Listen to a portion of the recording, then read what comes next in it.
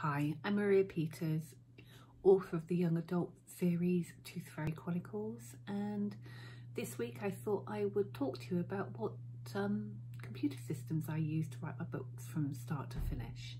So if you're interested, keep watching, and I'll show you through everything that I use. Now, the first system I use is Scrivener. I've had this system for a while, but not really used it that much. I tried quite a long time ago, but I struggled when it came to downloading my files. I couldn't get them all in one file, and it just downloaded by chapter, and I threw a hissy fit and gave up completely. But I've decided to give it another try. There are so many different features to it that I haven't explored, but I'm using it to plot out my NaNoWriMo project. Now, I'm a planther, so I don't go into much detail, but I found it really useful to note down my ideas for each chapter. As you can see,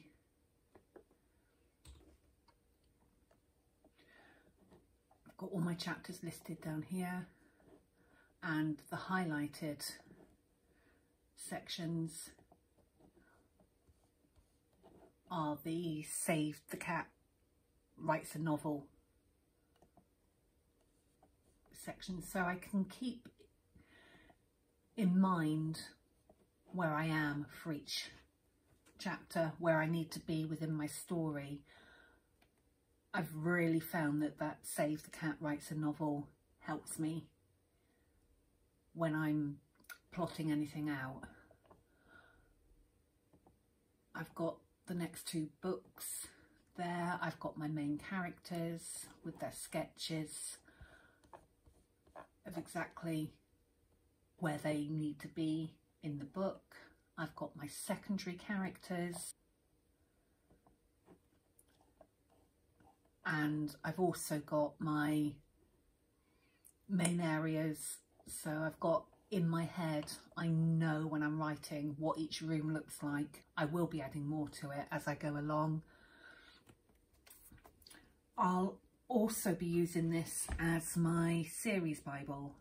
This NaNoWriMo project is the first one of a trilogy, so I can keep everything all together, all plotted out in one section. It just makes the process that much easier. I know I used the Big Happy Planner for my Tooth Fairy Chronicles, but that was so much work, and I'm hoping this system will keep everything together and be much more efficient. Now, the second thing I use to actually write my books is Word. Just simple.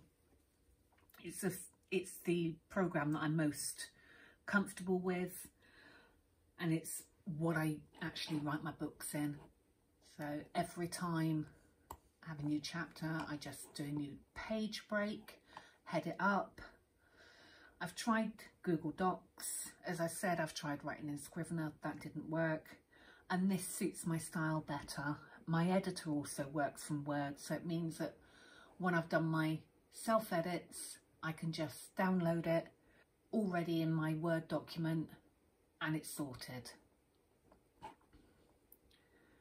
Now, Vellum, I don't know whether you've heard of this one.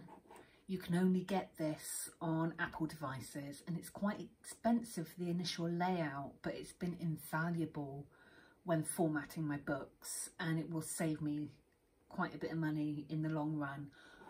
So far I've formatted all 3 books using it, and I haven't had to pay somebody else to do it. You just download your book, and this will accept Word documents as well. You can see what each page looks like. You can put in all your additional information, your title page, your copyright, your dedication. Then you can format it to exactly what you want.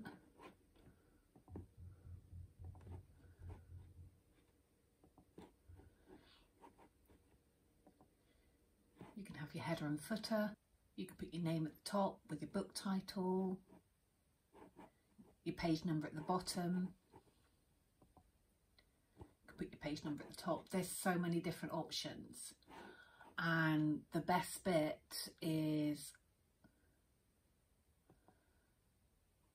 when you upload it, it uploads it into all the correct formats for you. So you've got your Apple Books, your generic EPUB, Google, Kindle, so that will be on a Mobi file. You've got your print, you can add in pictures, you can add in your book covers, everything is done for you.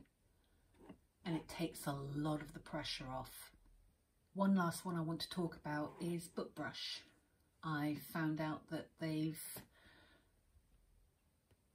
created a system where you can create your own book covers. So I usually do mine in 5x8 with cream paper, 284 pages. And then you can create your own book cover, including spine, room for your barcode. I personally use Stone Ridge Books. Mandy Lynn is absolutely brilliant. She's been doing all of my book covers since I started, and I love her work. But when I did the box set, I didn't want to pay out for a new book cover. So I just created something simple. Because the box set is only an ebook, I just created something simple, added in some text, and then when you scroll through each book, you've got Mandy's book cover within the actual body of the book. You can even do audiobooks, which is something that I'll be doing later on down the line.